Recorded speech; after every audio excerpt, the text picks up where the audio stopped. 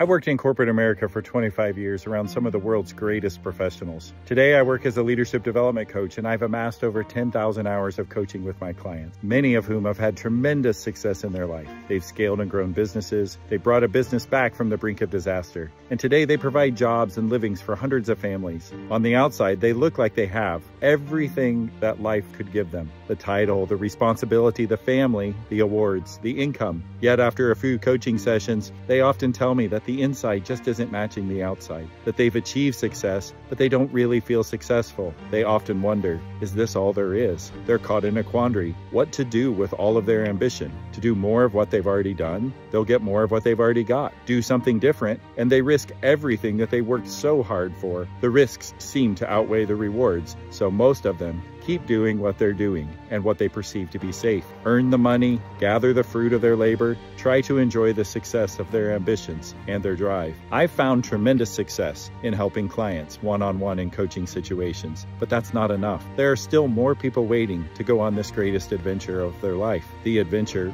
within. So I've decided to write a book, one designed for these highly ambitious and highly successful professionals who still want to answer the question, what's next? The book, The Adventure Within, will chronicle 3 archetypes of leaders as they go from reacting to the world to creating their legacy in the world. From the first-time leader to the senior executive, this book is designed to awaken the reader to step into their most courageous journey yet, authoring their unique contribution to the world. Stay tuned, friends.